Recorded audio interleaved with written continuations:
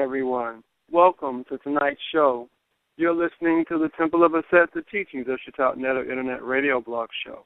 My name is Anpul Waset, and I am your host for tonight. And again, I say greetings to all of you in our live or tape broadcast listening audience. This is the Rec Ab Wisdom Teaching, steady discipline of Shetaut Netter. What will be shared on this show are the ancient philosophical and religious teachings from ancient Kemet, which lead to transformation of the heart, soul. Priests and priestesses of the Temple of Aset, as well as Dr. Muada Ashby, Sebai Maa, and Dr. Karen Clark Ashby, Sebai Maa, will present the teachings which, when practiced, transform the heart. This transformation is one from mortal consciousness to eternal consciousness, from animal consciousness to spiritual consciousness, from consciousness of the physical body and mundane reality to consciousness of the body of light called the Aku, based upon the ancient African Kemetic tradition known as Shetaut Netter. This show has been developed as a means to assist you with the Nettarian practices which open the way to this mental transformation. We continue the weekly Saturday evening Recap Wisdom Teaching show. Approximately 2 months ago, a little more than 2 months ago actually, we resumed our weekly Saturday evening show with the reflections of participants on our recent trip to Kemet. For those of you who are not aware, some of the members of the temple spent 2 weeks in Egypt visiting several sacred sites of the ancient land called again Kemet by its inhabitants. We returned to the States about approximately a couple of months ago, a little bit, about 2.5 months ago. Over that time, since we returned, those participants who were willing have shared their reflections of the pilgrimage with the listening audience. Last week, we concluded the reflections of the members of the temple. Tonight, we begin the reflections of Dr. Muada Ashby, Sebai Maa. Tonight's show will be a 1-hour show and will provide an overview for 2 more talks that Sebai Maa will present regarding his reflections from the spiritual pilgrimage. The title of this new series of shows is called Reflections from the Spiritual Pilgrimage to Kemet, the Resurrection of Osar. Reflections from the Spiritual Pilgrimage to Kemet, the Resurrection of Osar. So dua, which means adoration, but we also use that same word to say thank you for joining us tonight. We hope that you enjoy tonight's discourse. For those of you who do not know about us, the Temple of Aset is dedicated to the dissemination of the universal teachings of spiritual evolution, which relate to the union of humanity and the union of all things within the universe. While we recognize the unifying principles in all spiritual and religious systems throughout the world, our primary goal is to provide the wisdom of ancient spiritual teachings from the Nettarian culture of ancient Africa, which is known as Shetaut Netter. Shetaut Netter means hidden divinity. And with that, I am going to get the show started. We have a shorter period of time, so let's move right into it and get the show going. I have turned on the mic for Sebai Maa, and I say Uja to you, Sebai. Your microphone is on. How are you this evening? Hatep. Uja, greetings. Can you hear me? I can hear you very well. Okay, very good. Yeah, all of you in the listening audience, could you hear Sebai Maa as well? Go ahead, Sebai. What were you saying? Hatep? I was just going to say that I ran into some issues, but I just got done creating a little slide presentation for tonight, and I sent you the link so you can look for that. I sent it to Sebai Maa so she can send that also, or maybe you can put it in the chat area. Perfect. Okay, so all of you who are listening in on the listening audience, for now, I'm going to send it to the Google groups first, and then I will send those to, then I will load those up to the chat room. And while I do that, Sebai, I'm going to just turn the mic over to you while I get that going so that I can do that. Do it to you, first of all, though, for coming on and beginning a discourse about your reflections from the pilgrimage. It was the first time that we, the Temple of the Set, has made that pilgrimage. So, like everyone who has been on the show before has pretty much said, we do all, as a Unitarian community, want to say do it to you and say Baja for facilitating and organizing, such an event.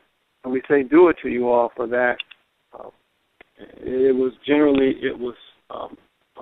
assuredly a memorable experience, and we do appreciate the time and effort that you all did in putting it together and tap. Yeah, do it for that. It was our pleasure, even though it was a lot of hard work. Even putting it together, there was a lot of.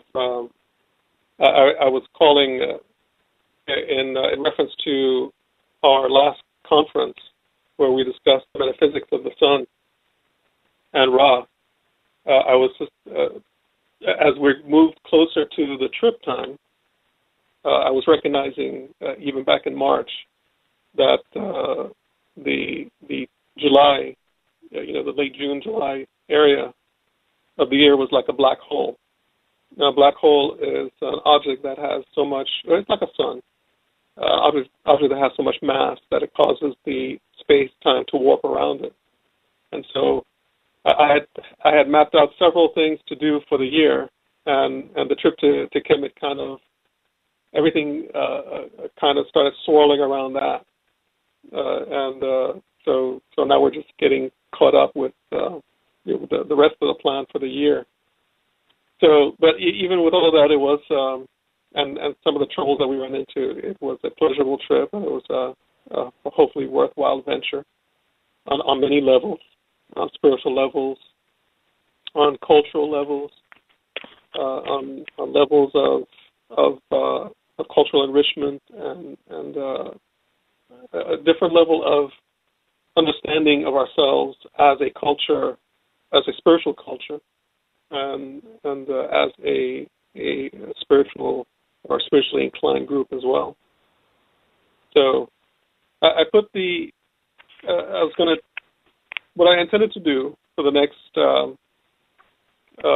perhaps 3 presentations, 3 Saturday evenings, is to go through with the aid of a slide presentation, like I did with the Highlights of Shetaut program, in the earlier part of the year, to go through and show some things visually and discuss them, for more impact and for even better recall. People who went, when they see some of the pictures, they'll start recalling certain things, feelings as well as thoughts and things that were said, and the hot sun that was beating on us while we were there, and so on and so forth, and to help bring back the feeling and the understanding that it was to be there. So I put that on the Pilgrimage to Kemet website that we had prepared before. And so the address for that is EgyptianYoga.com/trip to Kemet. Just the words, trip to Kemet. And that will get you to the main site. I'm not sure if the menu is working yet. I'll get to fix that when we finish here. But the page ID, or you go to EgyptianYoga.com/trip to Kemet / and that's I guess a little difficult, !page _ID equals 261. And that's !page _ID equals 261. And that's the exact place where this page is located. If the menu is not working when you get there, or otherwise you can look for your emails and you can get the direct link from there as well. So I'm going to go through to that page, and I'm going to be videotaping along with what I'm speaking. So, and this will be available on the same site, and probably will add it to the Kemet University .com/TV webpage also, and the YouTube. So this will be available later. So the link is working, Sebai. Okay, very good. For some reason it won't test on my. Okay, very good. Excellent. The technology we've had. So for some of you who are aware, we had some issues with the Kemet University website, and we just resolved this afternoon. So it's just like an ongoing maintenance issue. Like you have to maintain your body, maintain your health, maintain your environment is the same thing. Okay, so very well. Basically, it'll be the same way as I did it before. We have I have the slides that I want to discuss. I don't have all of the pictures. We took like hundreds and hundreds of pictures. And so I selected a few from the main sites with hopefully wonderful things to discuss and stimulate the mind and so on. And we're going to go through, the main sites that we found. And, we don't have much time today because I'm going to be traveling and all that kind of thing, but perhaps we can spend a little more time next time, which will be in a couple of weeks from now, and see, how we proceed from there to go through them. And trying to, as you're going to see, we're going to try to go through all the main sites. We're going to show images of the routing. But let's go ahead and get started because your time is limited. I'm looking at the slide presentation on slide number 1, images from the Pilgrimage to Kemet 2015, a trip led by Sebai Dr. Muada Ashby and Sebai Dr. Jai Ashby. And behind that picture was essentially from technically it's the second day, that were the day after we arrived, or however you want to put it. Anyway, the first main site that we went to see was we went to the Giza Plateau, where we found the Great Sphinx and the Great Pyramids. And we went in the evening during the Sound and Light show, and that is what this picture is here. We had image of the moon also in the background as it was moving towards a full moon, which occurred 2 weeks later on our return to Cairo.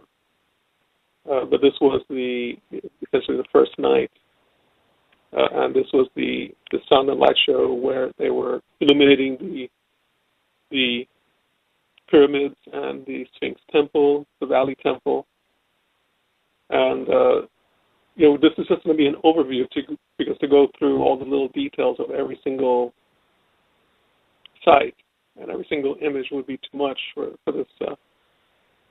For those who are interested, we have a 4-hour talk on the last.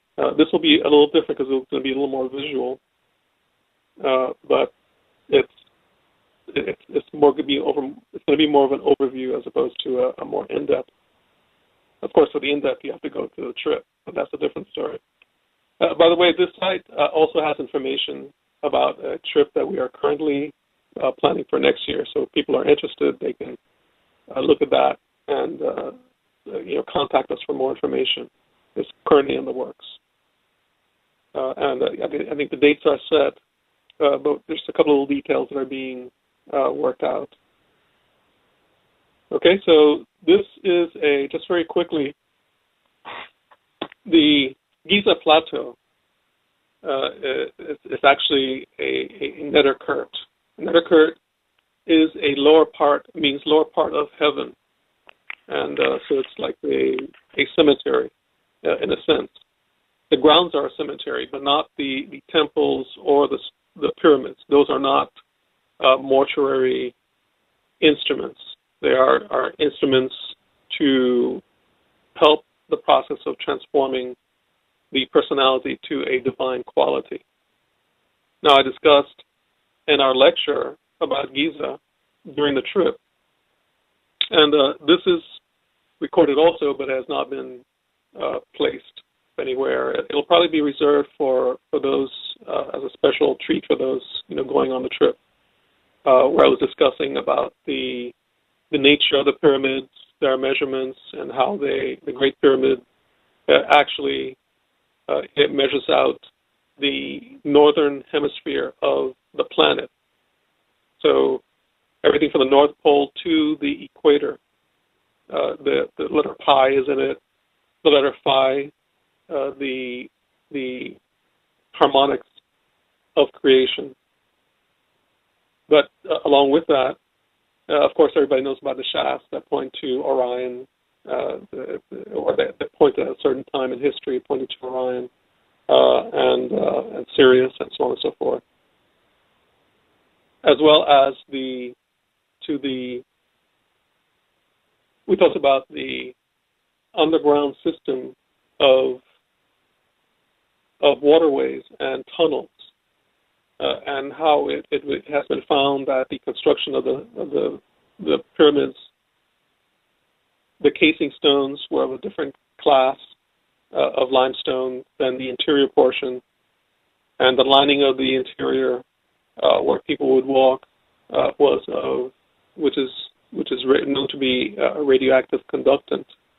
And we discussed some of the things that were being done with that information. How the water flood going in and out of those tunnels beneath would create a certain kind of accumulation of life force energies that could be harnessed inside the pyramid. And in likewise fashion, all those energies are not going to be used to transform personalities.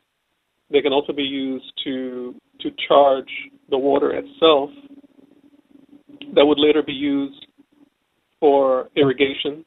It would transform the water into a very high energy conductant form, full of second energy that would lead to a extremely healthy process for the entire population.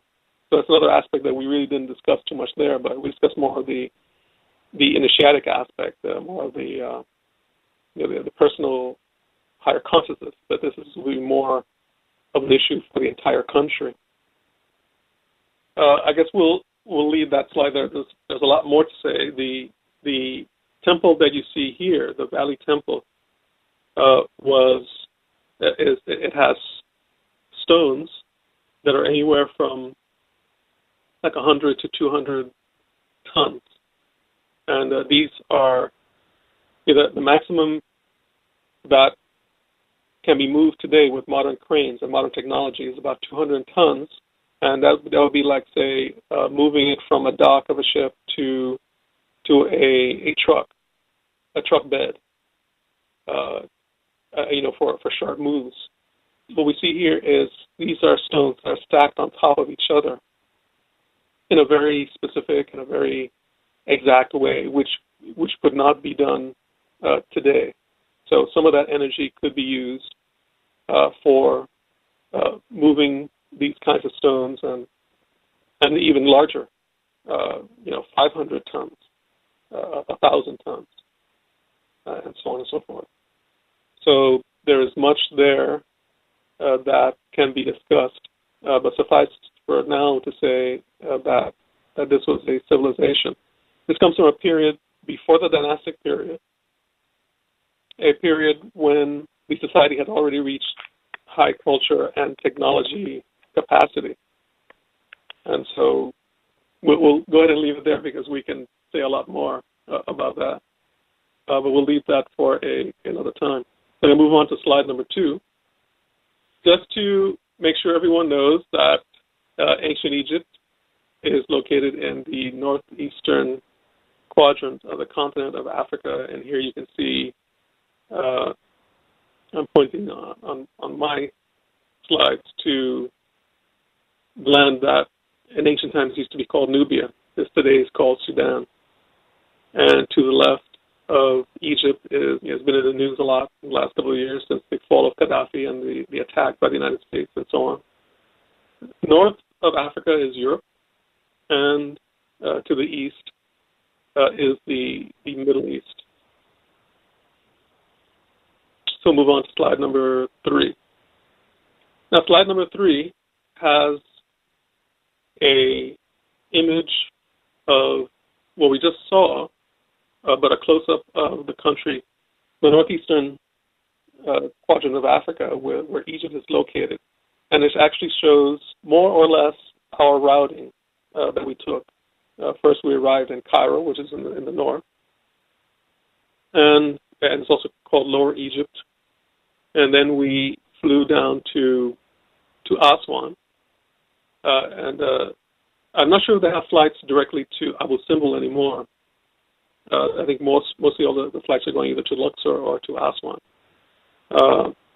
We went to Aswan, and then from there we visited Abu Simbel, and we visited the temple of Aset, which is in the Aswan area, the Aswan Dam that created Lake Nasser, a horrible technological achievement that is destroying the Nile floods, that have destroyed the Nile flood system, and it's totally antithetical to the natural order of the flow of the Nile, along with the Nile silt that was replenishing the land, and also the flood system that was used to charge the pyramids and charge the other technologies that were created in ancient Kemet. But anyway, from there we went to the Kom-Ombo temple, essentially of Heru and Sebai. And at this point we were on a cruise ship. So then we went to Edfu, which is the city of the temple of Heru, and then we went to Luxor. We sailed up through the Nile to Luxor, and from Luxor we had several things to see: the Valley of the Kings, the Luxor Temple, the Karnak Temple, and many other things were there. From there we went to the city of Abdu, the city of Asar, the god Asar. Oh, I forgot. Well, we're going to see in the slides. While at Aswan, we went to the temple of Set. I'm not sure if I mentioned that. From Abdu, we came back for the south, and we came to visit the temple of Het Heru. And then we returned to Luxor and took our flight back to Cairo, where we went to visit the Giza Plateau again, but this time during the day. And then we went to the Cairo Museum as well, and then we went to Memphis. Well, really to Saqqara, and that where the Step Pyramid is, and the whole temple complex created by Imhotep. Then we went to visit the Cairo Museum, and we visited also the Coptic Museum as well.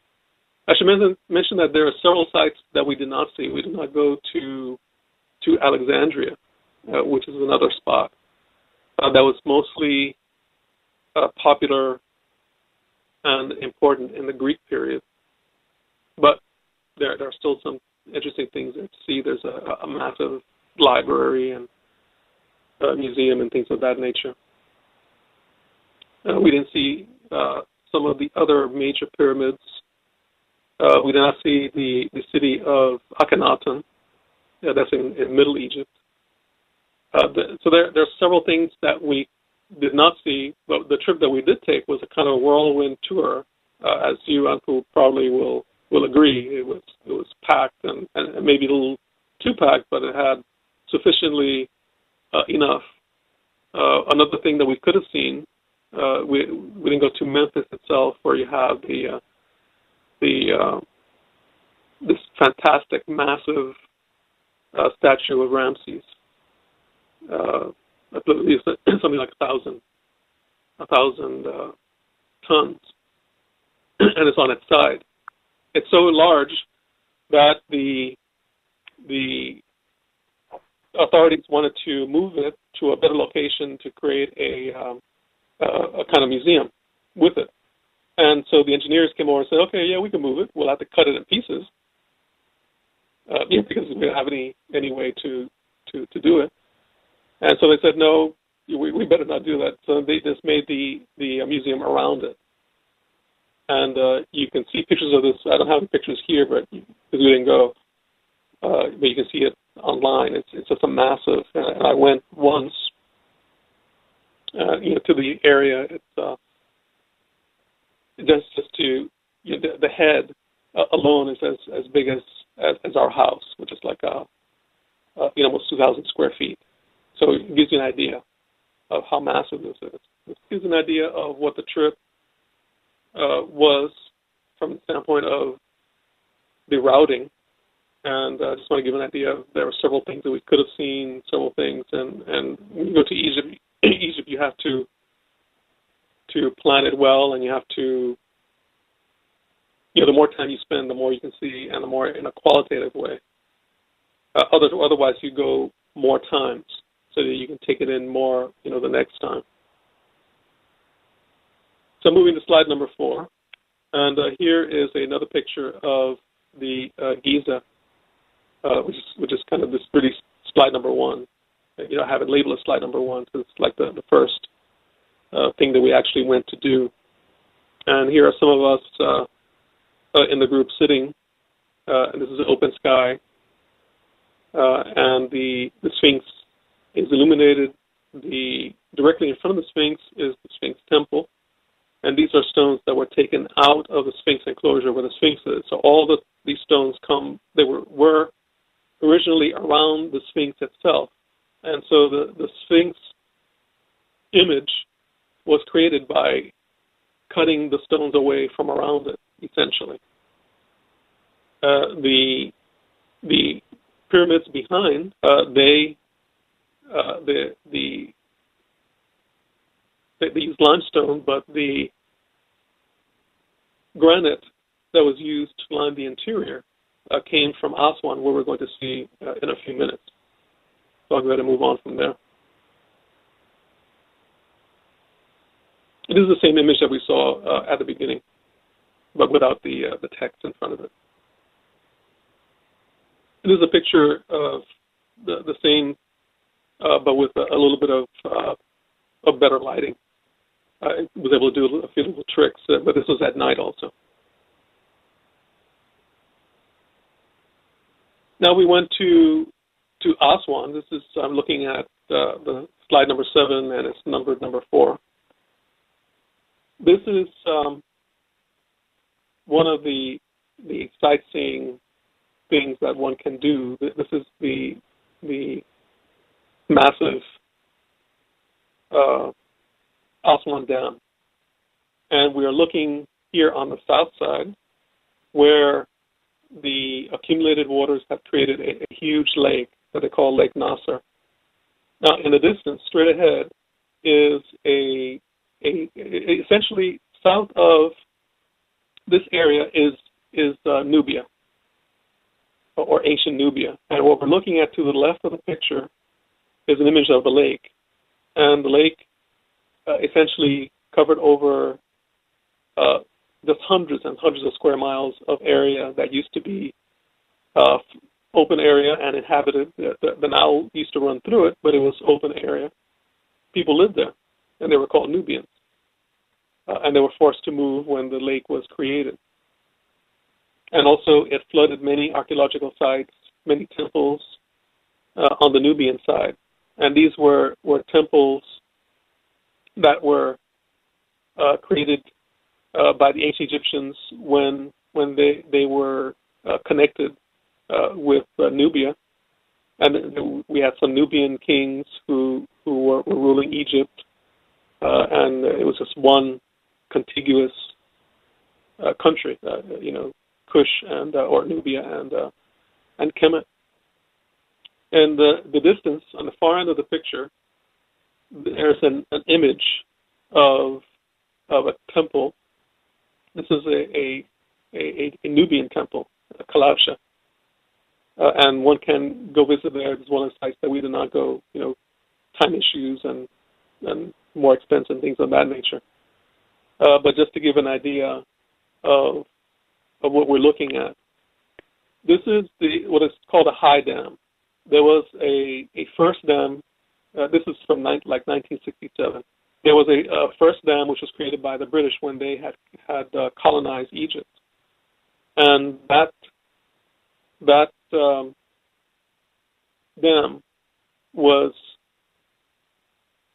flooding the sites partially, part of the year, and but this dam was a complete damming of the whole area and inundated, just really inundated and then raised the level of the Nile. So that's the high dam. Now going to slide number 8, which is numbered as number 5. We're looking at a quarry in Aswan, and this is one of the quarries where they carved the special granite, the pink granite that was used in temples. It was used in the lining of the interior of the walkways of the Great Pyramid. And here is Saraswati when he was making a measurement. We had a Geiger counter that I took with us because I wanted to verify the question or the issue of the radioactivity of the pink granite.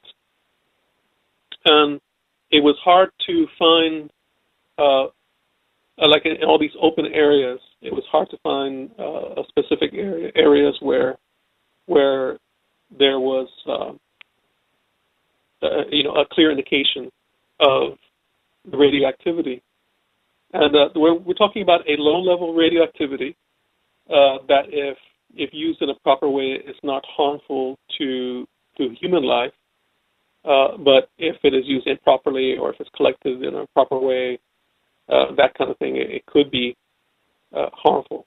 Well, anyway, what you're seeing here in the background is a huge obelisk. It's called the fallen obelisk or the broken obelisk, and it's on its side, and it shows that they were cutting it. They were in the process of cutting it, and it has some cracks. So they theorized that it cracked, so they left it in place. Anyway, this shows where the items came from, and this is several, like 700-800 miles away. And this is something that cannot be done today, which is to carry an item that is more than 200 tons, to carry it more than a few feet. And these are items that were several hundred tons that were carried great distances, hundreds of miles, and over ranges, mountain ranges, and things like that. And it so happened that here's Asar Setna, who was doing the testing of several spots, and he found a spot that showed clear indications of high radioactive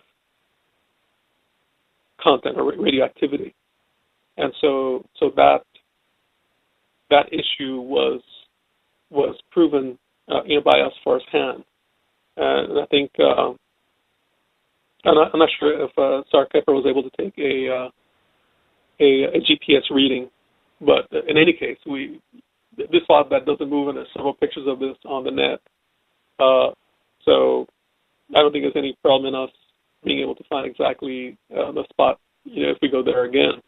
But it wasn't really to go there again, for that purpose. It was to prove the point, and also to see where we can find it elsewhere.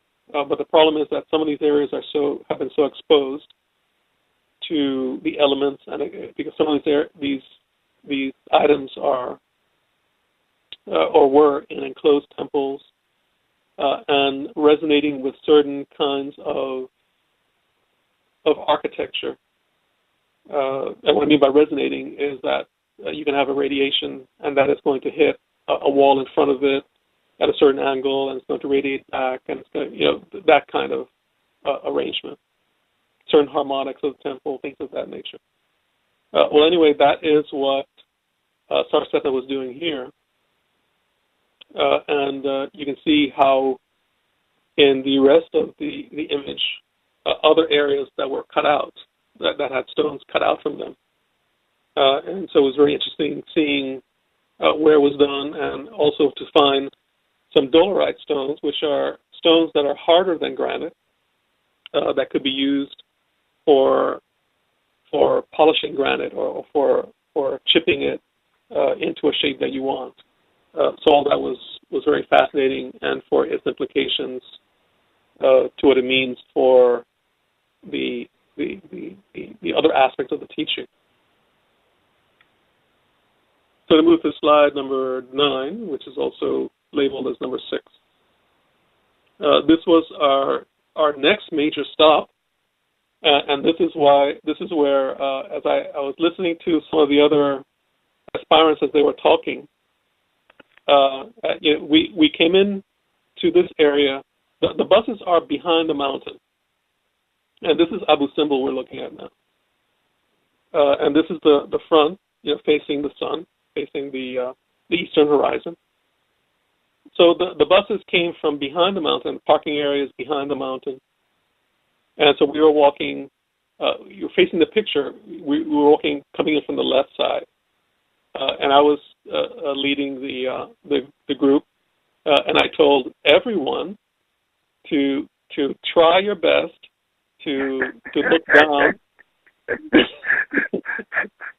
I told everyone to try their best to have the greatest impact, to look down and to hold hands, and to we would lead everybody and just look at everybody's legs, everybody's feet. And I saw that some people cheated. I was one of them. It was hard to resist, Sebai. Now we should ask this question. We should ask those who did not cheat versus those who cheated, what was their experience, and see, because the experience of cheating also has its the anticipation and the little bits that you get each time you step. That's one kind of experience. But my when I did the first time, I had read about that and other people's experiences, and I tried to do that, and I think I successfully did that. I was following the guide that I had at the time, and then I turned, and it takes your breath away, as they say. It's awesome, and then when you do the procession into it from directly ahead, that's another awesome experience. So the one, and it's called the reveal. When you reveal an image, or reveal a teaching, or reveal something that is concealed, and just for it to have a full kind of impact, and so that's what was being sought after, a kind of impact that would leave a powerful impression, and that's even without, because I think at this point we really did not talk about it too much. Maybe we talked about it a little bit on the bus ride to there, but I think we had a lecture about it that evening, or I believe, or the day after, that kind of thing.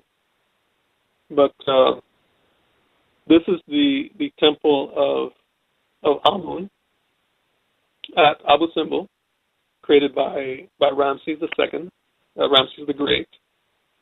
And this is a temple that inspired Mount Rushmore. It is a temple where Ramses gives us, or Ramesu, the child of Ramses, the child of Ra, gives us he and the priests and priestesses who created this gave us the first major teaching that we discuss on the trip, which is in the next slide number 10, which is also number 7. This is in the interior of the Abu Simbel temple. And here, what we're looking at is this is one of the it's a kind of side room, a kind of a worship room, if you will, and this is these are carvings on the interior wall. It gives a sense of like a cave, because the temple is unusual. It's cut into a mountain, and so you go into the mountain as if you're going like into a mine, that kind of thing. Well, here Ramesu is giving adorations to several Neteru, several gods and goddesses, and there's one peculiar one here on the far left. This one is the image, the personality of the far left, who's holding 2 oil jars in his hands, and he is kneeling. That personality is Ramesu himself, Ramses himself. And the personality in front of him that he is making an offering to, who has a circle above his head, a sun disk essentially above his head, that personality is also Ramesu or Ramesses. And however, the headdress denotes that this is the solar aspect of Ramses, meaning that this is his higher self. And this is a fantastic teaching that we had much discussion about during our time, that this is one of the special teachings of this particular temple. And many different temples have specific, wonderful teachings that were concentrated on. This is one of the ones from this temple. There were a few others, but this is one of the main ones. And I asked them, I remember asking everyone when we had the meeting, if they could stand to create a divine image of themselves as they look, as they appear today, and could they worship that and see the higher glory in that. And several people had difficulties with that idea, with that thought of seeing, and it's because so many of us feel so downtrodden or degraded that it's comfortable to think, oh, there's some higher self in some abstract way someplace else. It's the higher self is something that is not me. It's something other than me. That this thing which has a screwed up mind and a constant and screws up all the time, or it's too fat, or it's to this, or it's to that, or just the disgusting aspect of being a human being. And there are some wonderful aspects, but there are also some disgusting ones, like going to the bathroom or eating. It's disgusting. But even with all those things, when we come to understand, even excrement is a manifestation of the divine in a higher context. And so therefore, even with all of our maladies, all of our foibles, all of our sins, whatever you want to call it, to realize that there is a higher nature underneath all of that, and that if we are able to forgive ourselves, to see ourselves in a higher light, then we can become that higher light. Now, there's much more involved in that, but I will just leave that for now. Just to mention that the other images further down the line, those are images of Ramses making adorations to Ra, making adorations to Heru, making adorations to the goddess, and so on and so forth. But this is the big point of this teaching, that he sees himself as one of them. In fact, he sees himself as them, and that is how the pharaoh, the Pera, is a ideal human being, and that is how an ideal human being should see themselves, regardless of all their lower nature or their troubles or their failures. The other great teaching of this temple is the warrior, the Matian warrior. This temple recounts the story of how Ramses beat the Hittites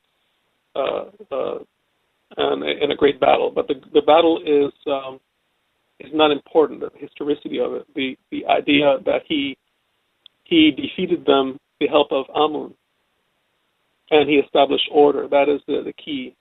He was a fighter for Ma, for truth, and that is what gave him the purity to be able to look at himself in a higher way, in a higher order. And that is the teaching, one of the two main teachings of this temple, to see yourself as a divine personality, to see yourself as that higher nature. And gradually the lower nature sloughs off, and what is left is the higher. Okay, so I think pretty good. We went through 10 slides. The other, just to give a preview, now we go to the wonderful temple of Aset. Well, the slides, I think 11 through 20 or so, they're kind of series. So I'll just play the series. You just play it. This is a picture of us on the boat. On slide number 11, label number 8, and approaching the temple. And then I have pictures of the actual approach in a slide series. So series slide 12, 13, 14, and then in 16 we actually go inside the temple itself. But I'll go ahead and leave it there, and we'll pick up at slide number 11 next time. And we'll start from there with the Temple of Aset. What's up? Tap. You're listening to the Temple of Aset, the teachings of Shetaut Netter Internet Radio Blog Show. My name is Ampu Aset. I am your host for this show and for this show and tonight's show specifically. My guest tonight has been Dr. Mawada Ashby. Sebai Maa provide his reflections from the spiritual pilgrimage to the ancient sites of Kemet that the SEMA Institute of Yoga went on earlier this year, June 20th through July 4th approximately. Tonight, Sebai Maa has presented the beginning of his reflections and has provided an overview of what appears to be 2 more shows that he will be doing in the near future. We'll get back to you and let you know when those next 2 shows will be. However, tonight's show was one that provided the introduction to his reflection based upon the visit. Feel free, until our next show comes about, to send me, Ampu Aset, any type of questions that you may have for Sebai Maa about the spiritual pilgrimage to Kemet.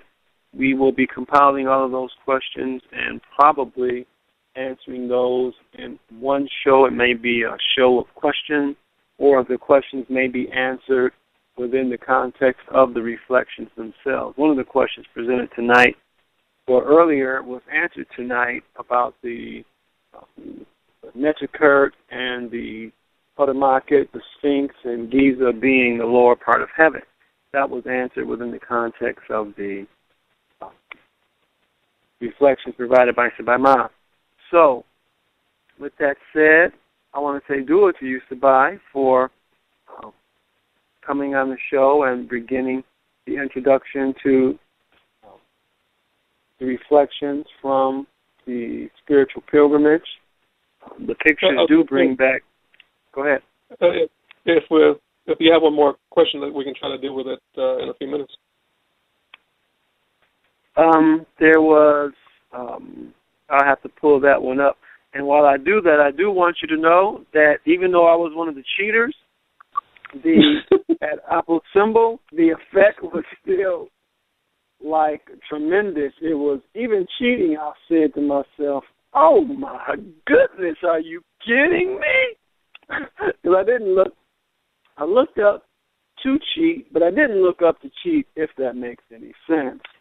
I remember stumbling a bit and my head kind of went up, and I said, "Okay, well that's my excuse to look." And I said, "Oh my goodness, are you kidding me?" I mean, it was still just beyond anything I could have imagined. And even though I've seen the pictures before of Abu Simbel, pictures don't do it justice by any stretch of the imagination. I think I pulled up a question here from Stephen. That's when I was pulling up. That's when I was looking for me. Okay, so this question is from Sebai Maa. If I remember correctly, Manetho mentioned in his historical records that Kemet was once ruled by the gods and goddesses. This makes me think and ask, were the gods and goddesses ruling in their zoomorphic or composite forms? Looking in nature today, we don't see hawk-headed men or snake-headed women, but could this have been possible during the evolution of the physical body, or were the gods and goddesses depicted in these ways to infer certain mystical meanings? And hit that for that question, Dua. Indeed. There is, for those of you who don't know, you can go to the book African Origins, and that's where I think I talk mostly about Manetho and the history of Manetho. And also I mentioned in a previous presentation that I went to Italy, to the Turin Museum, and I saw the Turin Papyrus, which corroborates Manetho's history. The Palermo Stone also corroborates the history. These are periods of ancient Egyptian history where, at this particular time of the gods and goddesses, was the time when the pyramids, the Great Pyramids were created, when the Osirian in Abdu was created. We're talking anywhere from 20 to 40,000 BC. That's the time period we're talking about. Now, going to the answer to the question, the iconography of the gods and goddesses is metaphorical, and it relates to the energies that they manifest. So, if an energy is hawk-like, then that will be depicted in a hawk-like fashion, and if the energy is leonine, it will be with leonine aspects, with lion, like a lioness or a lion, like Shu or Tefnut, that kind of thing. But you also notice that most of the gods and goddesses, even though they may have a composite form, meaning a human body with a lion or something of that nature, that they also have a depiction that is fully anthropomorphic. And so what is being given is that these are, the Neteru are cosmic forces or energies that emanate from Neter. And this is actually a huge theme that we're going to be talking about in the new Temple of Aset class that we're starting now in the Kemet University. It relates to so many in-depth metaphysical and mystic philosophical issues of how to learn to feel and manipulate those energies so as to create an enlightened consciousness for yourself, and that is really what it's all about. So if you see a image of a divinity with a hawk head, or say one of the aspects of Heru, then you know that you are dealing with hawk type energy, the energy that can fly, energy that has a sharp edge vision, energy that is solar in nature, because the hawk flies high into the sky so that its prey cannot see it. So it's kind of in a stealthy, aloof way, energy, and waiting to strike. So all this is involved, as well as from the standpoint of the understanding of the hawk energy of Heru. If it's the hawk energy of Ra, or the hawk energy of Sokar, it relates different aspects of the teaching, different aspects of the energy, of the hawk energy. And that's something to be discussed at a different time. But there's a hawk trinity also. And also there's the Sokar, who is the hawk of the night. There's the Ra. It was the right eye, the fiery eye, and Heru, who is the left, who is more like the mind, the sharpness of the mind. And then you also have the hawk energy of the goddess, which is a set. So there are many aspects, but essentially the metaphorical teaching is actually a front for a mystical wisdom that leads to enlightenment. If you understand all the interconnections, all the interactivity mythologically, and then to discover those aspects within yourself physically and mentally, and to have a sa, kind of like experience, a kind of understanding and feeling, then those energies become alive in oneself. And if they become alive in yourself, you may say, "Oh, this person, he's a lion." That's a metaphor. You don't expect the person to, expect to see a lion walking down the street with the name of George. What it means is that energy is running through that person, and he acted in that way at that time, and he did what a lion, he approached that situation the way a lion would. Another example I used to give previously was, is dogs cats and dogs. Men are usually referred to as dogs when they are lusting after women, and women are referred to as cats when they're fighting. Cat fights.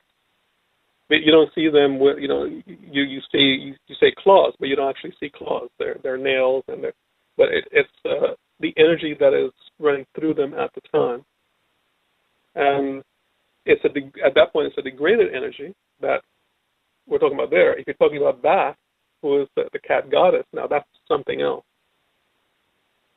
Okay, so that's just a little bit of an answer on that. There's a lot more to it, but that's go to the Sheti, the Wisdom of Sheti series for more on that.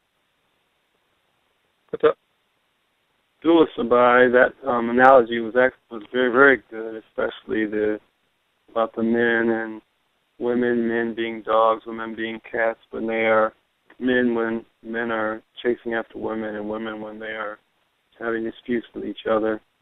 Great analogy that I think people listening in could easily relate to because of how prevalent those type of examples are, in this culture. Dua, for coming on tonight and starting this presentation, especially given all that you are currently doing and that you have coming up as well. Big dua to you for that, and may everything that you do in the next 2, 3, 4 weeks with the Kemet University and everything else, be as fruitful and productive as you'd like for it to be. Dua again for coming on and starting this Reflections up. Okay, Dua. What's up? On behalf of the Temple of Aset, the teachings of Shetaut Netter, this is Uludam Waset, thanking and saying dua to all of you for joining us tonight for this first introductory show from Sebai Maa as he begins to present his reflections from the 2015 Spiritual Pilgrimage to the Ancient Sites of Kemet. We will let you know when he will continue with part 2 of these reflections from the trip. Until then, we leave you with the